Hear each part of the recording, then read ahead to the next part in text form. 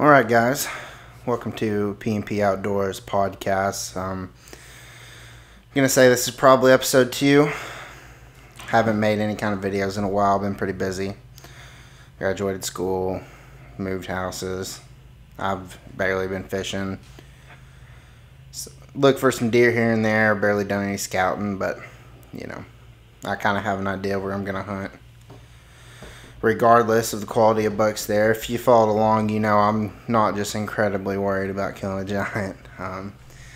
I'll, take whatever. Anyways,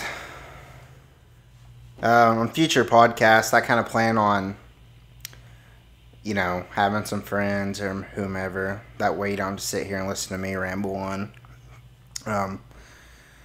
But it's still kind of a work in progress, getting everything set up. I got to get some more tripods. I'm recording off my laptop, so the quality is probably not the best, but at least the sound's probably decent.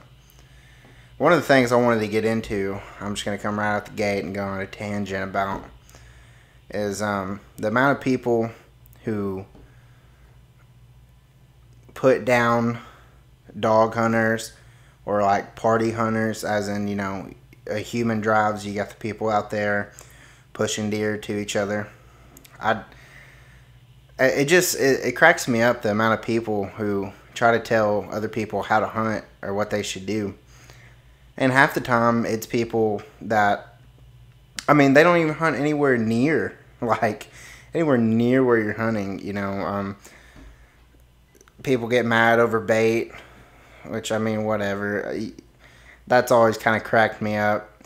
I guess if you want to make it harder to go find a tree dropping acorns and hunt over that, but that's the, whatever. That's a whole nother discussion. But as far as the dog hunting goes, I just think it's just funny to me. It's a tradition. It's kind of a dying thing now, especially here in Arkansas. You definitely still have people that run deer dogs, but it's not near as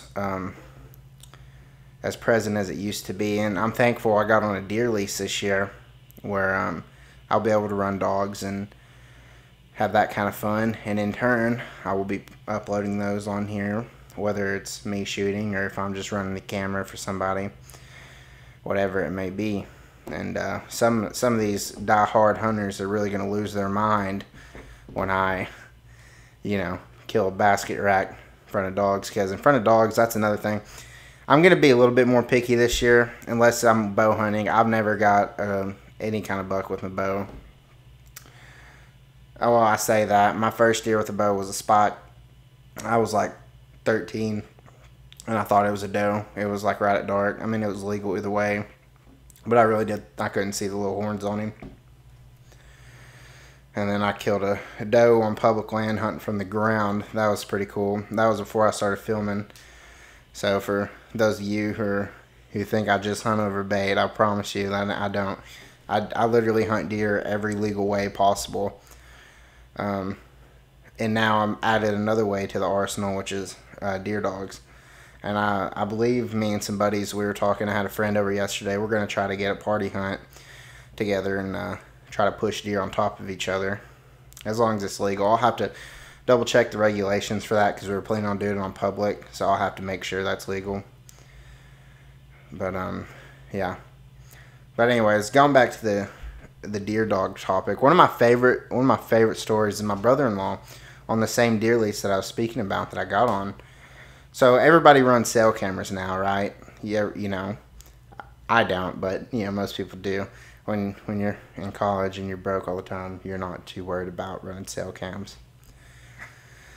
But anyways, so one of the ways they utilize those is, during gun season when you can run deer dogs, is you get a picture before daylight of that big buck in there. You can be like, hey, let's go in here and dump the dogs on them, see if we can, get them killed or whatever.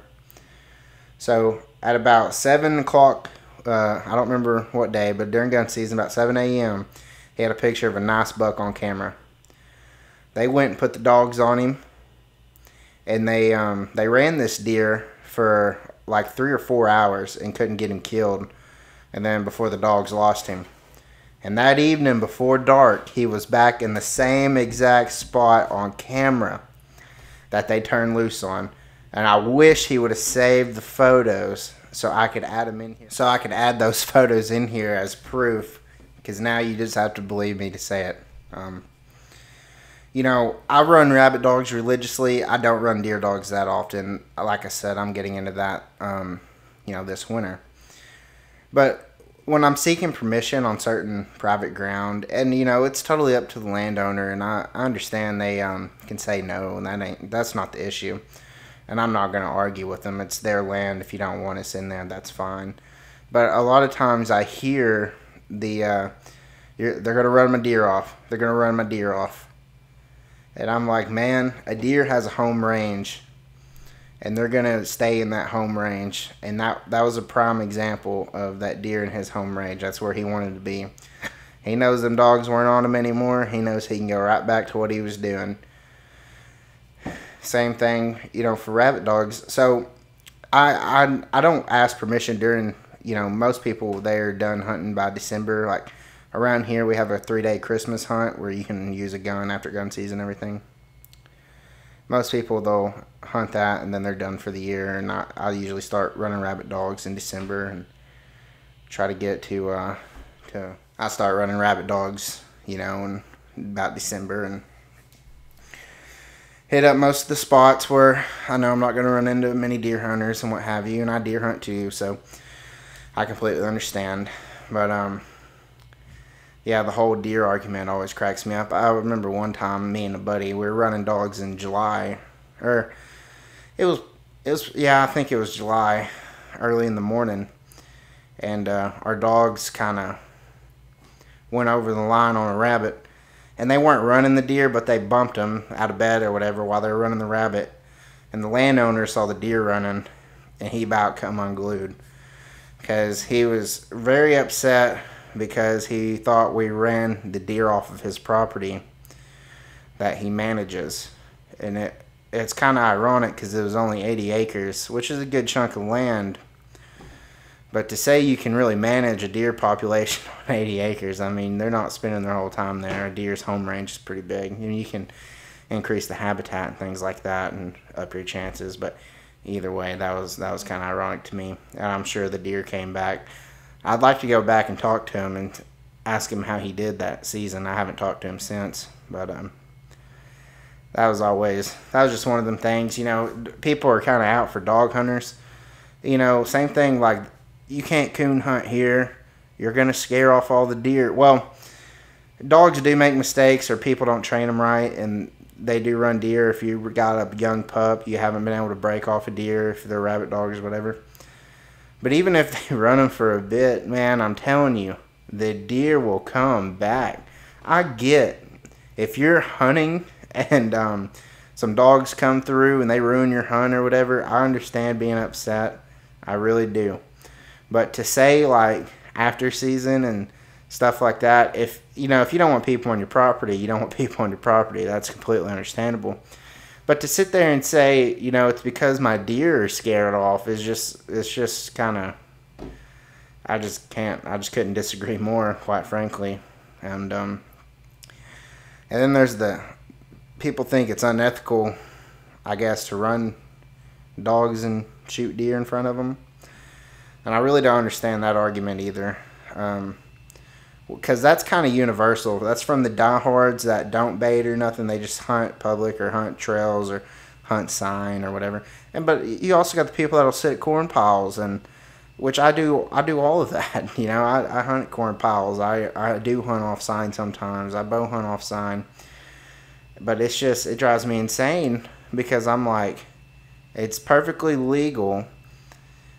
It's not affecting you. If you don't have much land, you don't need to turn deer dogs loose. Okay, I can agree with that because that's just, you're gonna have to have a huge chunk if you're gonna run deer dogs. But I mean, even when you're running deer dogs, they'll come back. And a lot of times, if your neighbors run deer dogs, it'll get deer up on their feet and moving. You know, if they're not moving.